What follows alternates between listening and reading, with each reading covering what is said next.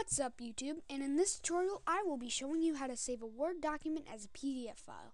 So what you want to do is make your Word document, then you want to go up to the Office button if you're using Office 2007, go to Save As, and go to PDF or XPS.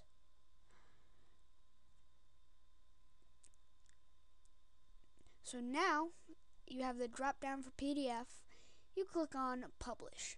But if you don't have this, what you want to do is you want to go to the URL that is right here, and I will show you how, and I will put the link in the description below, so don't have to worry about pausing the video and typing in the URL to your web browser.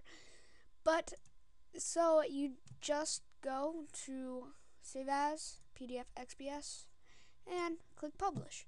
Now you have a PDF file. Once it's done saving, of course. Word is publishing. Hello YouTube, page 1. I don't get how I has to take this long.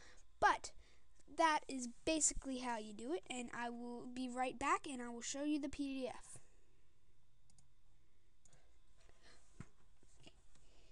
Here is the finished PDF file. I hope I'm recording right now, but here is the finished PDF file, and that is how you save your Word document as a PDF file. So thank you for watching. Remember to rate, comment, subscribe, and why don't you click that like button right under the video.